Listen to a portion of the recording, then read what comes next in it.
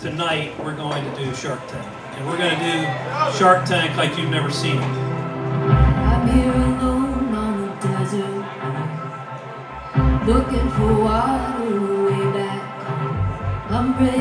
I'm ready. That was amazing. Okay, you better commit to it before I use it on a Thursday night promo. Really excited for the guests. It's a great panel. I got the last seat, so. Scully from New Line Cinema. The film is a romantic comedy, and we need a song that's female empowerment.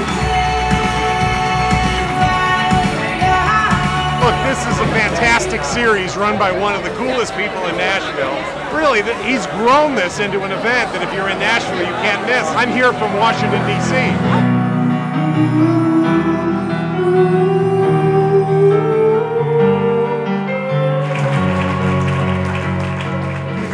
Really beautiful journey. I think you should be a composer. Oh, you're gorgeous. It's a great opportunity to be in the same room with people who, that's their job, is placing music. No, I want that song.